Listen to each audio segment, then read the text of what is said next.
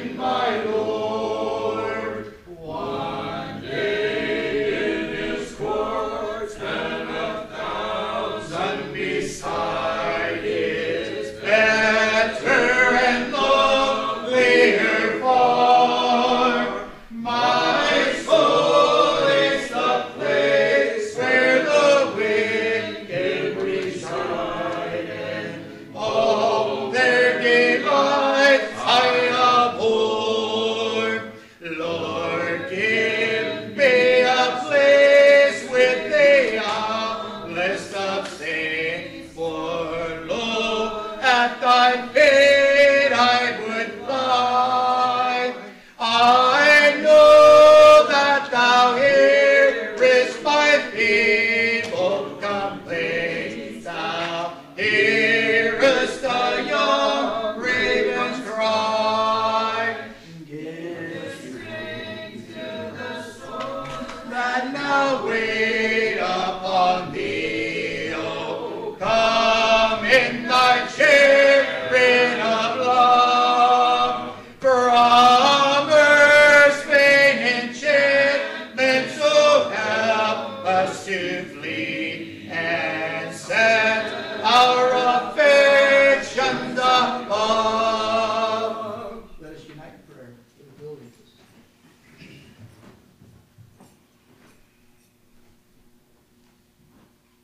Merciful Heavenly Father, as once again we bow before Thee, realizing, Heavenly Father, that we know not how to pray, but through Your grace and mercy, Heavenly Father, You hear our feeble efforts. We thank Thee, Father, for this blessing. We thank Thee, Father, for the blessing of Thy church that You have set aside upon this earth, for our darling Savior that came to live here and die for us, so that one day we would depart this place and live with Thee in glory. We thank Thee for the hope that we have, Heavenly Father, of that day, the day that we will worship as we should, Heavenly Father, that we will worship Thee in perfection, that there will no longer be illness, there will no longer be death, Heavenly Father. Heavenly Father, we thank Thee for the strength that You give us to get through our daily lives, to meet the things that face us in this earth. We hope, dear God, that we would always realize that only through Thee that we are able to face these things. Only through the strength and comfort that You give us, Heavenly Father, we are able to live an existence here. We pray, Heavenly Father, for these brothers as they come before this congregation today, that You would open up their minds and their hearts, Heavenly Father, that they would preach Thy truths.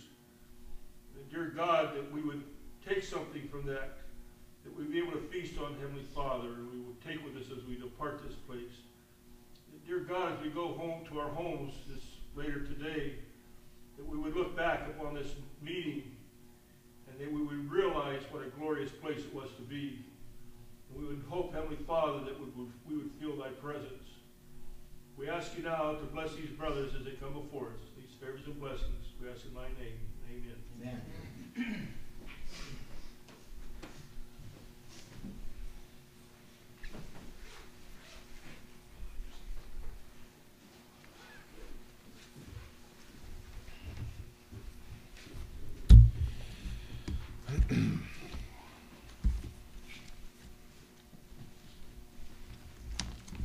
A couple of weeks ago, when Brother Jerry was in Mississippi, I believe, the church collectively decided to go to a sister church, Glorious Kingdom.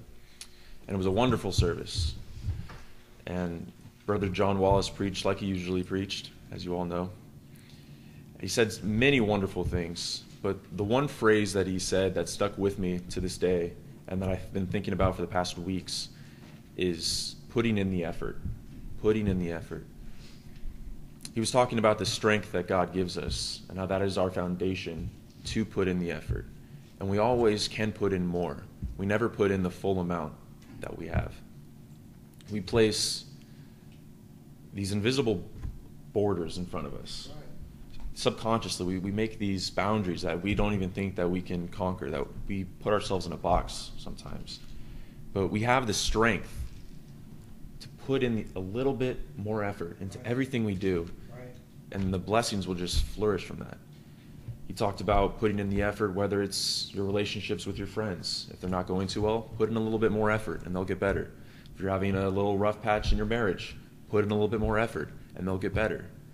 If you're having a dispute with someone, put in the effort. All of these simple things that we go through in our lives are so easily solved with just a little bit of effort and a little bit of grace from God.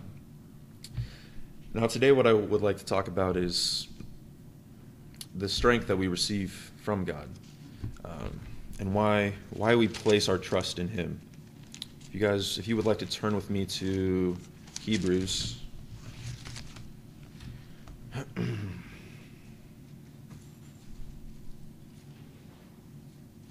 Hebrews chapter 2. We'll go to verse 9. In the first chapter, in the first half of the second chapter, Paul, who we assume is the author here, is talking about the placement of Jesus a little bit lower than the angels, where God placed him a little bit lower than the angels, but still placed everything under him, and he rose to eventually become the high priest. So we'll start from the 9th verse. But we see Jesus, who was made a little lower than the angels for the suffering of death, crowned with glory and honor, that he be the greatest of God, should taste death for every man. The last phrase, taste death for every man, that the other night I was reading that and I was stuck on that for the longest time. I can't imagine tasting death once, but tasting it for every man's death puts it in another perspective for me, at least. For it became him, sin, for whom are all things, and by whom are all things, in bringing many sons unto glory, to make the captain of their salvation perfect through sufferings.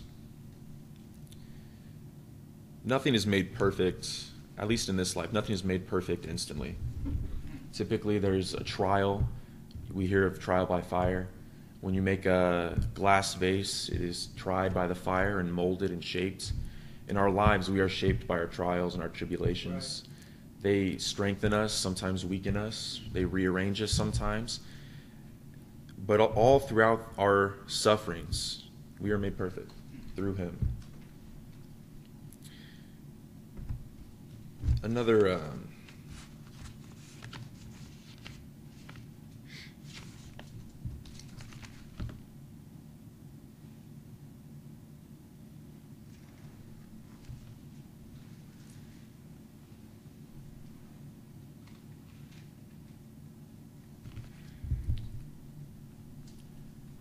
we place our trust in him because of who he is and because of what we've learned from this, from other ministers and from reading. And the strength that we gather from these words are just a portion of the true strength that he has to offer us. And that is there if we just go to him and ask for it. That's right. It's right before our eyes, but we often stop short and don't reach a little further for that. In Corinthians chapter 1, verse 20, it says, "For all the promises of God in him are yea, and in him amen, unto the glory of God by us." He's never lied to us. He will never lie to us.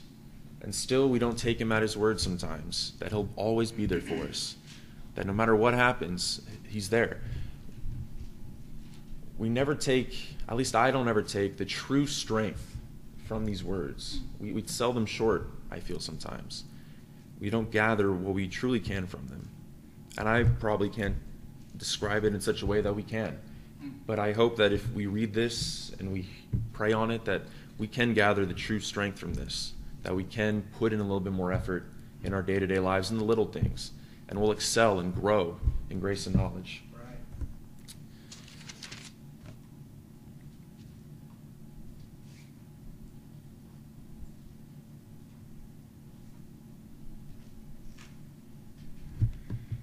I hope some of the short words that I said to you will stay with you, and maybe you will learn something and take something from those. Thank you. God bless you, brother. Bless your heart.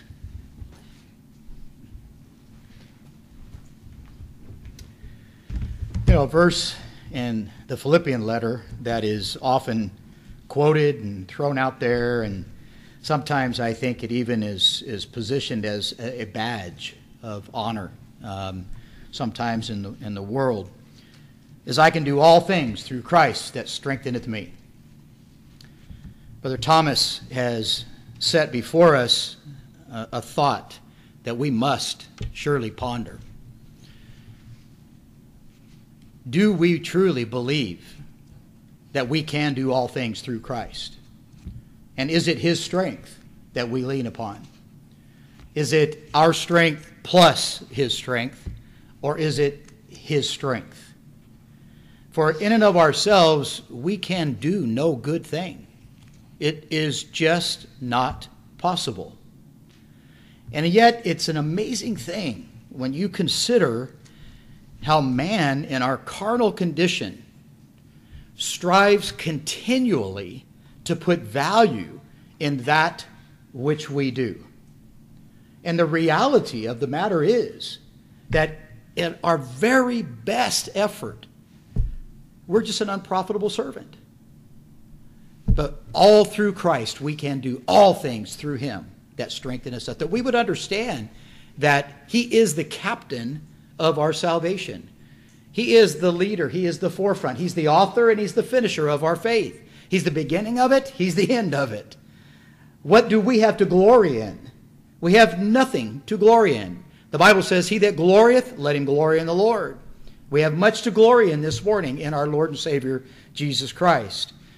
And in the book of Hebrews, where Brother Thomas was reading, it's an amazing thing to consider. And I'm going to just make this point and then move on, I trust, to that which is upon our heart. And I believe it will harmonize with that Brother Thomas has set before us. But in verse 9, let us stop for a moment and consider the blessing that we have in our heart, where we can say, "But we see Jesus." You didn't come here to see me this morning. And I didn't come here to see you. I love you, and it's good to see you. And I'm thankful to see you. And it causes my heart to rejoice when I see you. When I drove on the grounds and I looked up and I saw Sister Vivian and her grandson sitting on the porch at 9:45, my heart jumped with gladness. And it was wonderful to know we were going to worship together today.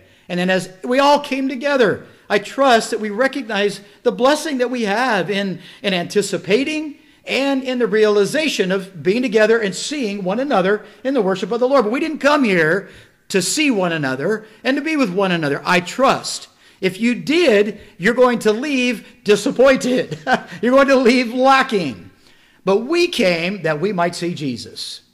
That we might be able to look beyond that which stands before and see our Lord high and lifted up, recognizing that God has, through the work of Christ, He has rent the veil from top to bottom that we might look in and see the glory of the Lord.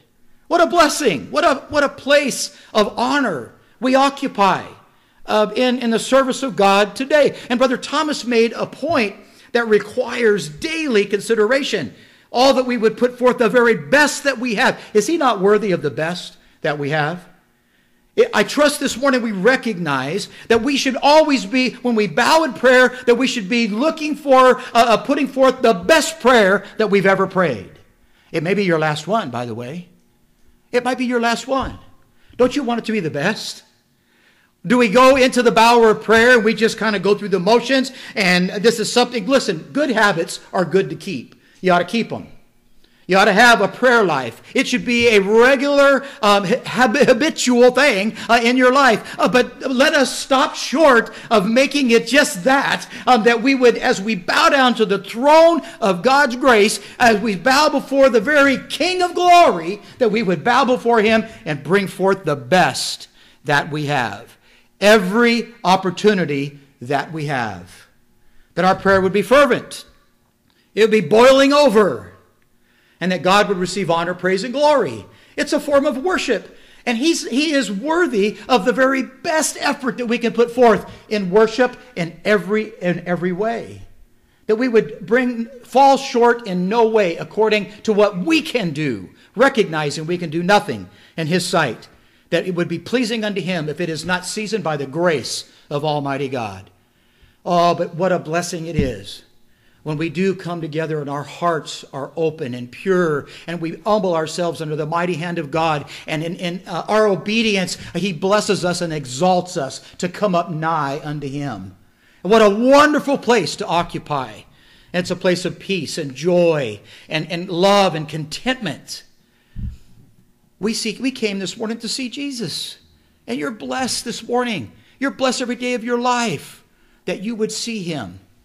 The one who sticketh closer than a brother. The one that set brotherly love before you, that we might continue in it. He says He was made a little lower than the angels. I want you to consider this morning, and it's not my intent to stay here. We started a little early on purpose. But consider this. He was made a little lower than the angels for the suffering of death. This is the God of all grace, God manifest in the flesh, condescended from His place in heaven and immortal glory, a place there is none higher, and He condescended to this low estate, if you will, and He suffered death in our room and in our stead. And in that sense, He was made a little lower than the angels in that He died upon the cross of Calvary, and He died for you and atoned for the debt of sin for the elect family of God. He condescended. Consider that. You know, we live in a society today that word, it is not applied biblically. We expect people to condescend. And we look upon them oftentimes in society today as though condescension is a very negative, has a negative undertone, if you will, and that we elevate ourselves at the expense of someone else's condescension. Church, I want you to understand something. Jesus Christ left glory land and took upon Himself the likeness of sinful flesh, and He condemned sin in the flesh, and He died on Calvary in order that we might live in glory. The innocent for the guilty. And in that He was made a little lower than the angels for the suffering of death. But all, as He came forth triumphant over death, hell, and the grave, He was crowned with glory and honor. And there is no other name in heaven or in earth by which we must be saved. Jesus Christ. We're here this morning to worship His great and His good name. I'm thankful for that has gone before, and I pray that the Lord will bless it to resonate in your heart, and that He will bless it with His grace, that you would consider these things and truly strive in your life to bring forth the very best that you have every day. Every day. We go to work, we bring forth the best that we have in order that we can keep our job. I'll tell you, aren't you thankful to know that you don't bring forth the best service unto God in order that you might have a relationship with Him, but you bring it forth because you do have the relationship with Him. If you have your Bibles this morning, I want to take a few thoughts out of the book of Haggai. This is an interesting book. It's 2 chapters. Very minimal writing. I would submit that if the Lord were to bless, you could preach on it for months. It's a tremendous account. I want to set a little bit of the stage before you. And I trust this morning God will bless that we would consider a few verses in the 2nd chapter. But I want us to consider the setting. First of all, the children of Israel are just coming out of 70 years of Babylonian captivity. You know why they were held captive? Through disobedience. You know why we are held captive in our lives today? Through disobedience. We don't fall into a 70-year run of captivity under another jurisdiction, another government, or things like that. That was this circumstance with the children of Israel. But I submit to you today that there are a lot of God's people that are imprisoned and in captivity because of their disobedience unto God. There's a lot of illustration and type and shadow that we can glean from this, and I pray that the Lord will bless it. Bless us to be able to keep it very close to its context, but make the applications that are of value in our lives. Here you have God's people. They've just come out of Babylonian captivity, and they were released from captivity because they repented from their disobedience. They went into captivity because of disobedience. They stayed in captivity because of the judgment of God and the continuance of disobedience. They were delivered from captivity because of repentance. So part of repentance, and this is important, Part of repentance includes the understanding of why you need to repent. You see, it's called godly sorrow in Scripture. You're not going to receive repentance unless you're sorry unto God for the disobedience that you stepped into. Godly sorrow works repentance. It's not like a jail sentence and you served your time and you just get out. And God doesn't just set it aside and forgive because statute of limitations has run out. This is the eternal God. So we get into captivity because of disobedience. We repent because of godly sorrow in our heart. We pray unto God for forgiveness. God grants the spirit of repentance. We come out of captivity with an understanding and a recollection of what got us into the captivity to begin with. So you would think that it would move you to an action of repentance. You see, getting the spirit of repentance without fruits of repentance does not bring about the fullness of repentance. When we have a penitent heart, and God's blessed us with the sense of sorrow in our heart, that we would appeal unto Him and pray for forgiveness, and He grants it to us. And the way that you know that, by the way, is an overriding sense of peace in your heart relative to the disobedience, that God has blessed you with forgiveness. But if it doesn't change your behavior, then it's not true repentance that brings forth fruit. Does that make sense? So here you've got the children of Israel. They were blessed to come out of captivity. They remembered why they went into captivity, but they didn't change anything about it. They headed out, and you know the first thing they did? Instead of picking up and going about to restore the temple, to build the temple again, to manifest fruits of repentance, they all ran to their own houses to shore them up and build them up. We got to get my house in order. We'll deal with the Lord's house when we get around to it. And that's what was going on in this account. Now, that's not the focus of the message this morning. But I can't be this close to it without putting it in front of us. Because it's important that we understand that good behavior brings forth blessings in our life that are tangible, measurable, that you can look upon and you can see the outstretched hand of God before you and give Him honor, praise, and glory. That's just how it works. We don't serve God in obedience in order that He would bless, but He is faithful. Brother Thomas read this morning that relative to the promises of God that are in Him, they are yea and amen. And you know what He has said? If you will be obedient, you will eat the good of the land. That's a promise of God. Now you do not do what you do in service to God in order that you would be blessed. Being blessed is because you're doing what God told you to do. Now, it's easy to get that out of whack in our lives. And one of the things that happens when you get it out of whack, all of a sudden, you lose the true blessing. And the true blessing is in direct response of you giving God honor, praise, and glory. Because He reaches upon you and He puts His hand, as it were, upon your shoulder and says, "This is my beloved child in whom I'm well pleased." And you can't beat that. There's not a steak that any of us can cook that's as good as the touch of the Master's hand upon us that says, "This is my child."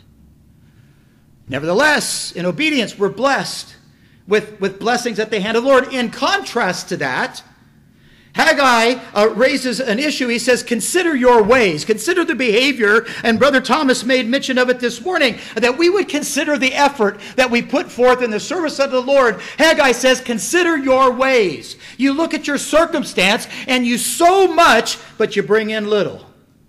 You shore up receptacles to house bounty and your crops fail. You see, when we're disobedient in our lives unto God, and God withholds that blessing from us, it's by its design to bring us to a place that we would consider our ways, get our priorities right. So we're going to leave that now. We've got that set before us. We're going to leave that, and I trust look at something that I believe that should cause us all to rejoice in being in the service of the Lord in the experience of life today. You see, these folks, the children of Israel, they repented. And they rebuilt the temple. They did what God told them to do. They listened to Haggai. They listened to the prophets. They saw the circumstance of their life, and they said, no, we're going to consider our ways, and we're going to get about the Master's business. up and about the master's business. And they rebuilt the temple. So beginning in the 2nd chapter, I want you to look at this. It says, in the 7th month, in the 21st day of the month, came the word of the Lord by the prophet Haggai, saying, God deals with specific. Did you know that? He just gave you the date that this happened. He gave you the day and the month that this happened. If you don't think that God is intimately aware of what we're doing and when we're doing it and how we're doing it, think again. God knows all about us. He knows everything about us, and He knows when it is that we come to a place where we are considering our ways. And if you don't think for a moment that it's not marked in the mind of God, think again. It's not reserved to just monumental things, if you will. It says, now speak to Zerubbabel, the son of Shealtiel, governor of Judah, and to Joshua, the son of Josedek, and the high priest, and to the residue of the people, saying, now listen to what he says. Who is left among you that saw this house in her first glory? And how do you see it now? Is it not in your eyes in comparison of it as nothing? Yet now be strong, O Zerubbabel, son of the Lord, saith the Lord, and be strong, O Joshua, son of Josedek, the high priest, and be strong, all ye people of the land, saith the Lord, and work, for I am with you, saith the Lord of hosts. According to the word that I covenanted with you when ye came out of Egypt, so my spirit remaineth among you, fear ye not. For thus saith the Lord of hosts, yet once it is a little while, and I will shake the heavens and the earth, and the sea and the dry land.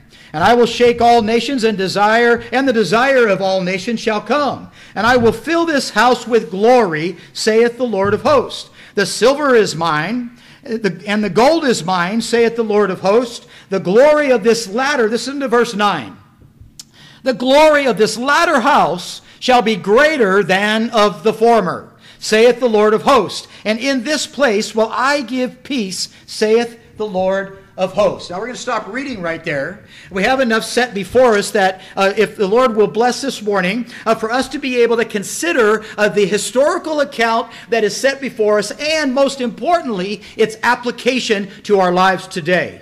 Because there is a direct correlation to the rebuilding of this temple and what was going on there and how God dealt with them in the rebuilding of the temple that was many years after King Solomon was blessed to raise the most miraculous temple, a place of worship unto God. It was the most amazing thing that had taken place, the most amazing structure that had taken place in the world up to that time, and perhaps even to this time. Now, we live in a time today where, building stuff, it's pretty amazing, some of the things they can do. My son-in-law is an architect, and he shares some stuff that is just, it's mind-boggling. Brother John's been building modular buildings for a number of years, and the things that you see in the advancements of technology and the things that you can do in the building of a structure, it's awe-inspiring. It's just remarkable. You go over to Italy, and you go into the Sistine Chapel, and you see the ornateness of that building, and how amazing it is, and the ability that man has developed, if you will, to build something that is just so appealing to the eye. It's truly breathtaking. Now, isn't that interesting? You can go into a building that has a spiritual overtone that differs from your heart of hearts theology. You might go into it thinking, I'm not going to get a thing out of this because it's just about ornateness and it doesn't line up with anything that I believe. And yet, when you go, because that's how I was when I went into the thing. And I went in there and I had to catch my breath. It was amazing. And it stopped you in your tracks. It kind of answers the question why God told Solomon to build the temple exactly as he told Solomon to build the temple. You see, God's worthy of the very best that we have. He's worthy of never taking a shortcut. He's worthy of doing things exactly as he's told us to do them. And when Solomon was blessed to build that temple, David wanted to build the temple, didn't he? David really wanted to. It was his heart's desire that he build the temple. And it was forbidden for him to build the temple because of the sin that was in David's life. And God forbade him to build the temple. But he kept the promise that he had made unto David, that through his lineage that temple would be built. And his son Solomon was blessed of the Lord to erect this amazing temple where God blessed and occupied with the children of Israel for that time. We're going to look at it just briefly in a minute. But there's a couple of thoughts that I want to set before you before we do. Here in the book of Haggai, in the third verse, it says, and this is a wonderful thing. And you know, sometimes in the church today, you live in the church your whole life. You've been in the church however many years. I don't know how many years are represented in the membership that's here today, of how many years collectively we've been in the church. I would submit hundreds of years we've been in the church when you add them all up together. So we've seen a little bit. We've seen changes in the church.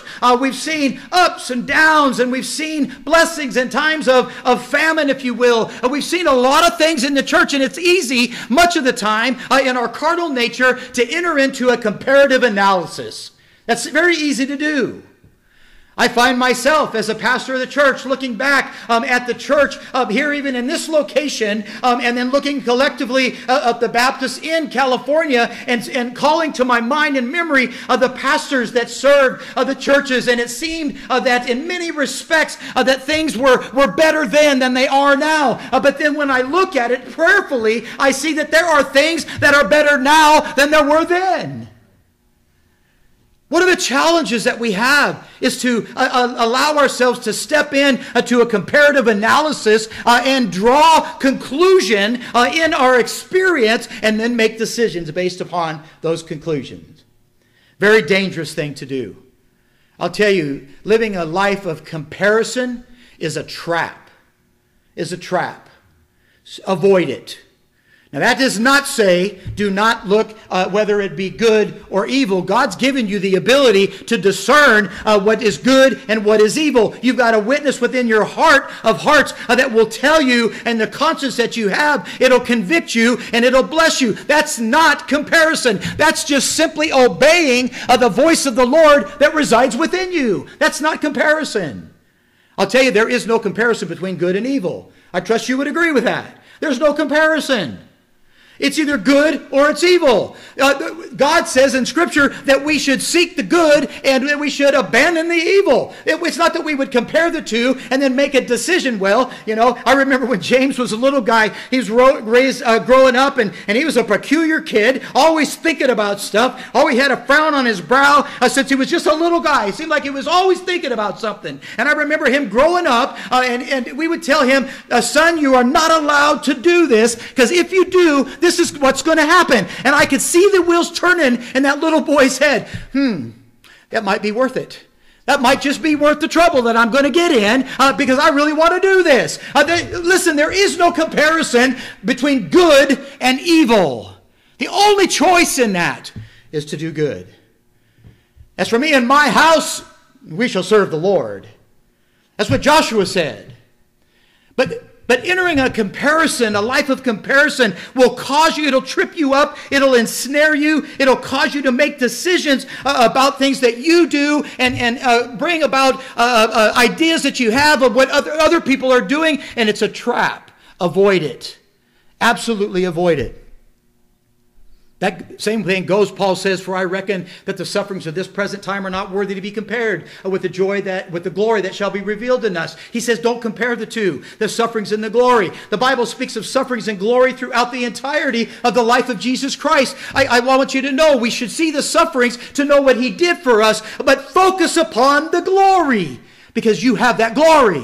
You go in the 8th chapter of the book of Romans. Paul talks there in covenant language. Everything's in past tense, even glorified.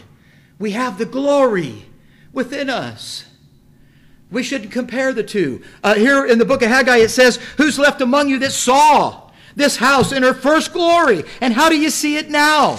Is it not in your eyes in comparison of it as nothing? Church, understand that we are blessed of the Lord to see things, not with the natural eye, but through an eye of faith. Through an eye of faith. And when you're looking at stuff through an eye of faith, you can see invisible things. You can see things that are not visible to the natural eye. That first temple was beautiful. It was arrayed like none other. Let's go to 1 Kings in the 6th chapter. And I want to spend a little bit of time this morning, God willing, looking at this to set this before us. I think there's some wonderful lessons for us to glean if the Lord will bless us to stay on track and move through this. In the 6th chapter of 1 Kings, we find it says, and it came in the first verse, and it came to pass in the 480th year of the children of Israel were come out of the land of Egypt. When did it happen? It happened 480 years after the children of Israel left Egyptian bondage. Why is that important? Because God said it's important, and that we would understand that all that time was in the waiting of the building of this temple. And it marked a very special time in the lives of the children of Israel, and a very special time where the Lord is concerned. It says, in the 4th year of Solomon's reign over Israel, in the month Ziph, which is the 2nd month, so the month of February, according to how we look at stuff, that he began to build the house of the Lord. Yeah, I wonder if today we would say, August the 5th, 2018. I heard this message from a young man talking about effort. And it caused me to think about it for a minute, about my effort. August 5th, 2018. That's the day that I start thinking about the effort I'm putting forth into the service of the Lord.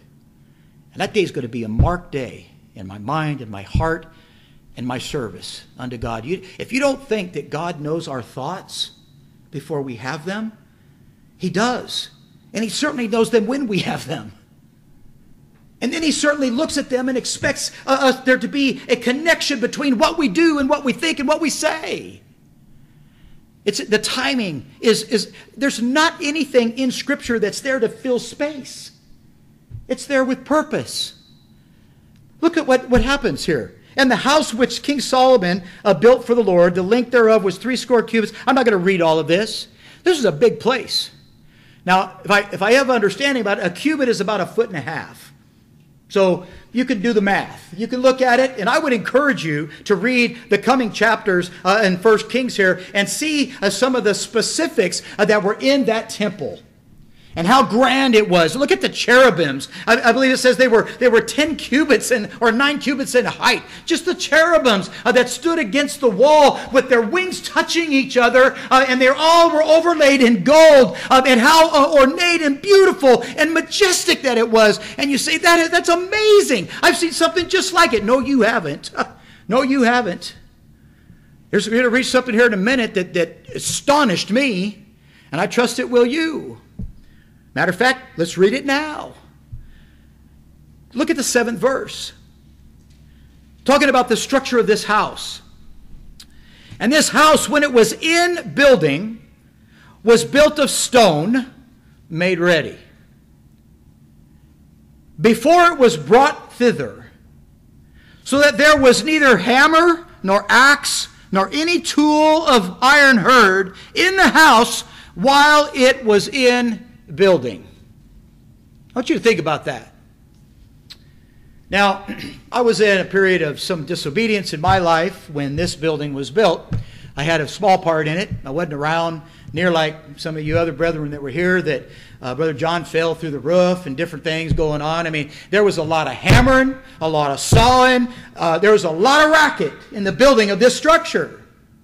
That's what happens when we, according to our own natural abilities, when we erect a structure, even if it's a structure that is by its design to be occupied by the saints of God in worship and service unto God. Listen, man is noisy. Plain and simple. We're just noisy. We make a lot of racket. And while this temple, in all its glory, and all of its grandeur, in the entirety of the building of this temple, there was not heard a hammer. There was not heard any tool of iron. There was no chisel being heard. There was no racket. You know what you see in this, what I see in this, every stone that was hewn away from the structure, and it was carried in. You see, when we're building our spiritual habitation, you see, we all have a building. We all have a building. Your life of discipleship is a temple unto the Lord. No, you're not. You're not your own. You're the temple of God. You. We're built up a spiritual house. We have a house in heaven not made with hands, let alone tools. But your life of discipleship, your spiritual habitation, the Holy Spirit has hewn out those stones. You didn't hew them out yourself. There's a lot of God's people that will live with Him in glory right now that are endeavoring to construct their life of service unto the Lord, their life of position in the eyes of God. I can exercise the hammer of faith. I can use the saw of obedience, if you will. I can use the chisel of baptism in order to bring myself into a place of spiritual habitation before the Lord. Not so. Not so. I don't know if this gives you pause like it did me. I had read before this verse, but it hit me like a ton of bricks this morning. Everything that was in this temple, in all of its grandeur and all of its glory, was prepared and then brought in. And listen, laid in place exactly as God had ordained it. You see, we're not at liberty to bring man's devices into the temple, church. We're not at liberty to bring things into the church. We're only at liberty to use what's God given us and put it in place where He told us to put it in the church. We don't need auxiliaries. We don't need things of the world in order that we would be a temple, a holy temple, sanctified by God, that we would offer praise and glory unto His name. What we need is to put in place to the best of our ability, and striving forth to do exactly what God has told us to do and occupy our appointed place as He has intended us to occupy it. And when we do that, the building has great glory. Great glory. It says, 12th verse, concerning this house, the first house, the house that Solomon built, concerning this house, I'm going to bounce through this because time will not allow us to cover all of it. Concerning this house, which thou art in building, if thou wilt walk in my statutes and execute my judgments and keep all my commandments to walk in them, then will I perform my word with thee, which I spake unto David thy father. The first house, the first temple, was a house of contingency. That's what it was. If you do this, as I've commanded you, then I will do this. You know, there are people that base their theology upon that today. If I do this, then God will do this. This right here is talking about Solomon behaving in obedience unto the Lord to build a place of worship that God had promised. If you do it as I have said, I will come and I will commune with you. I will come and have special fellowship with you. And church, if we do what we're supposed to do in the church, putting forth the best that we have unto God with the single intent of worshiping Him, He's promised to come. Where 2 or 3 are gathered in my name, there I will be in the midst of them. Now the principle, the primary application of that is dealing with personal offense one with another. But understand this, the principle of it is the same when we have come together and met together in the name of Jesus Christ. If you've come in my name, I'll meet with you. It says, I will dwell among the children of Israel and will not forsake my people Israel. Now, it says here that Solomon built the house and he finished it. Now, when I move down through this, and I just want you, and I would encourage you, and I'm not going to do it this morning. Time will just absolutely get away from us. But I would encourage you to read through the 6th and the 7th chapter. And you'll find, first of all, that this building, this first temple, was 7 years in the building. 7 years. Caltrans would have taken 30. 7 years in the building. And then Solomon built his own house. And that was 13 years in the building. And that house was positioned so that he could structure the things that went into the first house. And I will tell you, read through this. The building of this and the detail, it is amazing. To understand that the stones were put in place, they were hewn out, they were put exactly where they had to be in order for the integrity of the house to stand. They were hewn out. So you couldn't take a haphazard stone from here and put it over here. They had to go where they belonged. You say that had to have been beautiful. Well, I'm sure it was.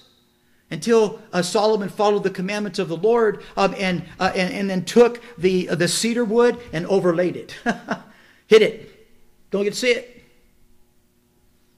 And then he took and he overlaid the cedar wood that overlaid the stones that were hewn out with solid gold. It says here in the 21st verse, so Solomon overlaid the house within with pure gold, and the whole house he overlaid with gold until he had finished all the house. Can you imagine how this thing had to look? It had to have been absolutely glorious. I have good news for you this morning. When God looks at his house of occupation today, when he looks at you, this house doesn't even compare to the glory and the beauty that God sees in his house. When you've come and you are met, pleading nothing but the blood of Jesus Christ, and God looks through that blood and he sees you not as forgiven, not as if you do this, then I will. He sees you as righteous before him, as his righteous child. And the beauty that he beholds exceeds the glory of this house, as wonderful as it was. Listen, for many years, God communed with his people in this house.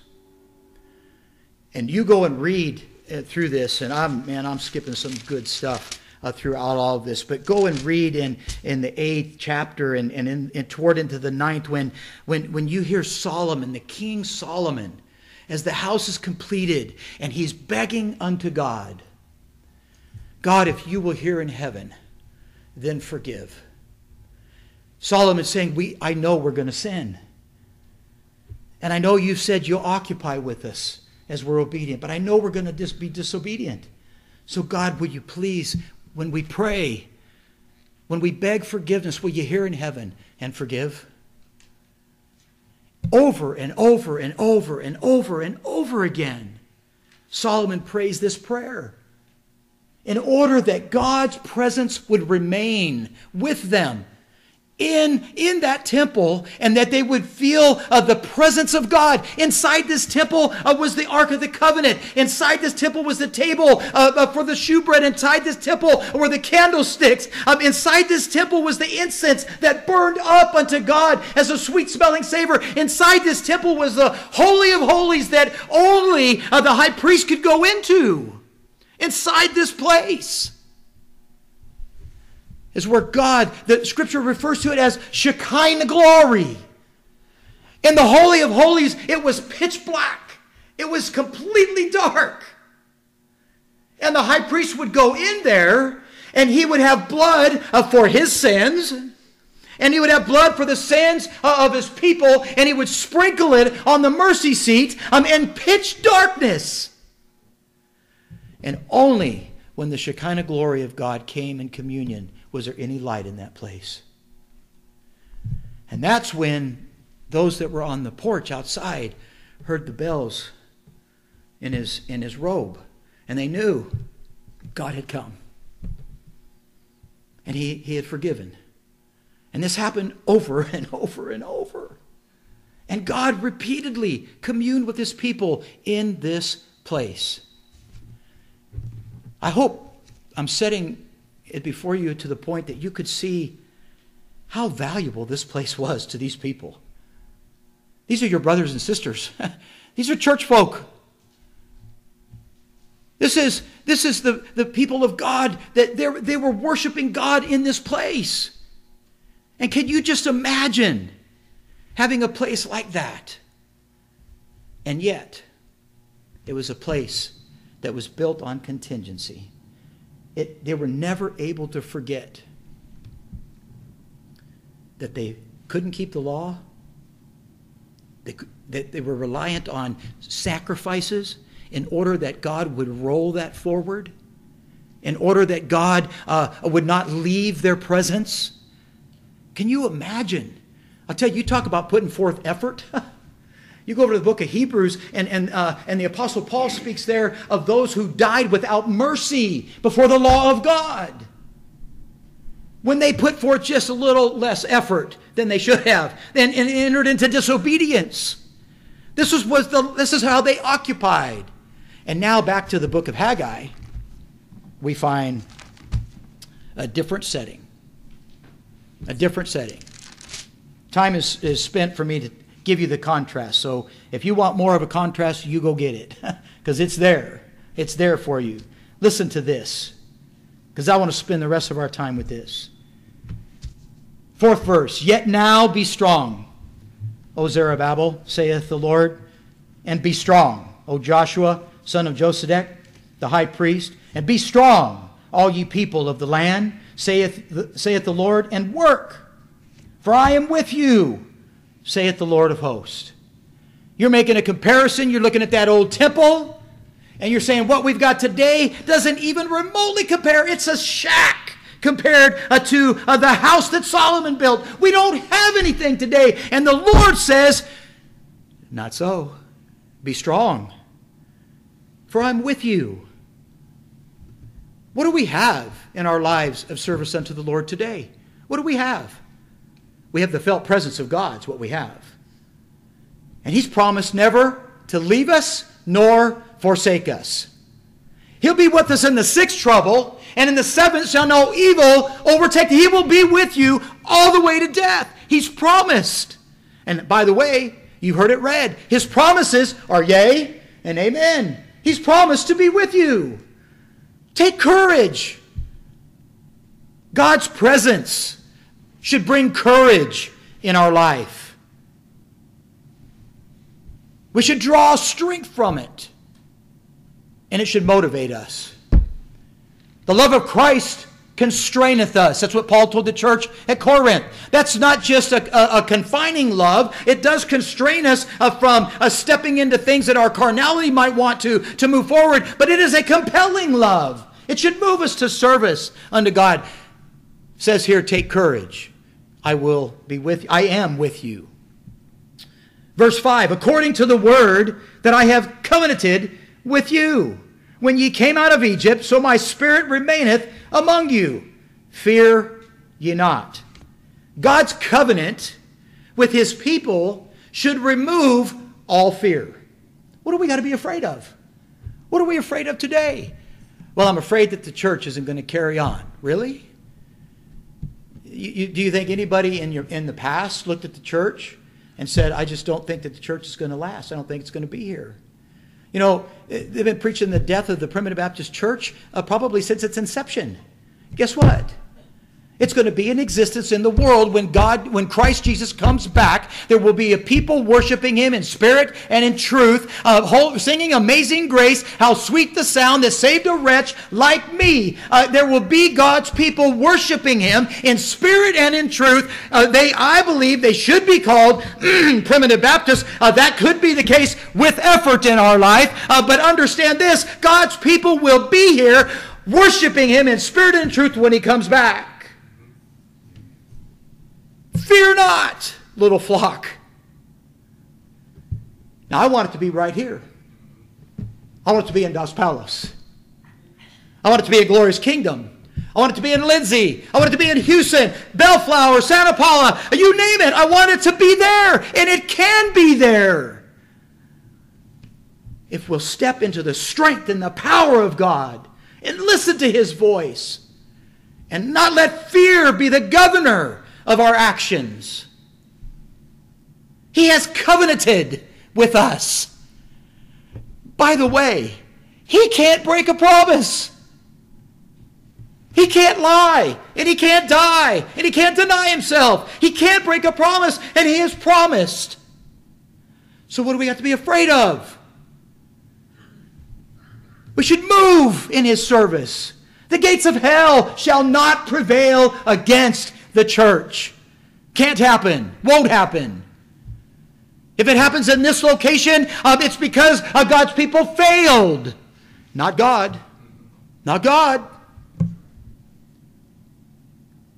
For thus saith the Lord of hosts, yet once it is a little while, and I will shake the heavens.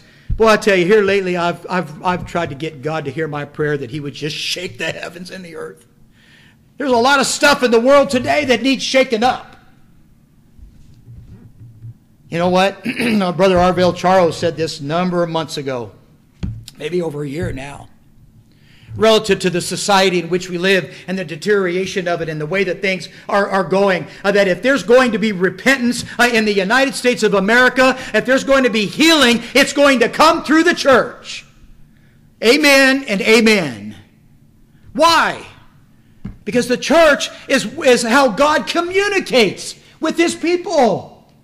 It's how God comes and fellowships and communes and communicates through the preaching of the gospel. And it's got to be His unadulterated gospel. It's not the gospel that's preached out in the world that allows you to come and go as you will, do this a little here and do this a little. It's got to be thus saith the Lord. And when we recognize that, we take courage.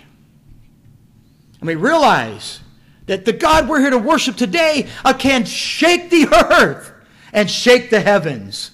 He did it one day. You know, the earth quaked and the graves were opened up. I'll tell you what, God got everybody's attention that day. And He's able to do it today. But I would submit to you that even in a smaller scale, He could shake things in the church. And you know how He does it? One member at a time. Shake things. Blesses you with spiritual renewal. You have a recommitted effort unto God. And you share with one another. And it brings revival in the kingdom. Revival is not a collective experience. Revival begins with one. And it grows from there. Oh, let the revival start with me. With me. Not that I would receive glory, but Lord, let me recommit myself. Shake the heavens and the earth in my life, that I might know that my strength is in thy hand. And I will shake all nations, all of them. By the way, there's a drop in a bucket before God. Nations, the nations of the world, we get all up in arms. There is a drop in the bucket before God. I will shake all nations, and the desires of all nations shall come, and I will fill this house with glory, saith the Lord of hosts. Church, we need to be faithful. We need to be patient. And our eye needs to be fixed upon the glory of God. And not be distracted and worried about stuff that God can just with a thought erase from the scene. You have to recognize who is our Father, who He is, and what it means to be His child. He loves you enough that He sent His only begotten Son to die on the cross of Calvary in your stead. He loves you that much. Don't you think that he loves you enough to prosper you in your life, to take care of the things that are going on, to address your concerns and your needs, and to bless you with the spirit of peace and contentment, that you would live a life of prosperity and service unto him, that you would give honor, praise, and glory to his name? Don't you think he loves you that much? You know he does. Sometimes we don't behave that way, but he does. We need to be patient and faithful and wait for the manifestation of the glory of God. Let me finish these next two verses. I've got a minute for each of them. The silver is mine, and the gold is mine, saith the Lord of hosts. We sang a song this morning, by design. I'm a child of the King. Do we believe that? Do we believe we're a child of the King? I hope you believe it this morning, because you are, whether you believe it or not. And the silver is all his, and the gold's all his. What do you need? What do you need in your life? If God's your Father, and he's a loving Father, this is not an if of doubt, this is an if of reason, because he is. Sometimes we don't believe it, sometimes we don't act that way.